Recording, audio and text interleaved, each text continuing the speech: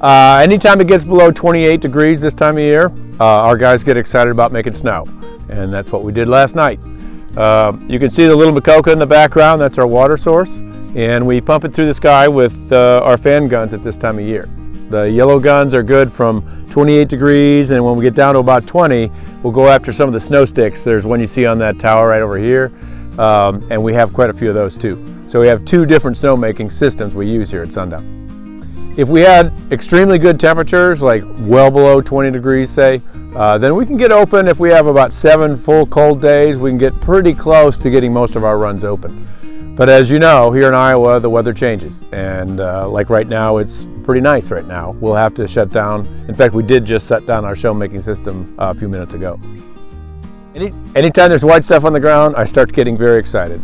We had a great swap, and so I got a chance to see the customers want to come back. And our posts about snowmaking are super popular, just because you know, everybody wants to get on the snow. They've got their pass, their skis are ready, and they want to get out and enjoy themselves. Skiing's a lot of fun, and snowboarding too.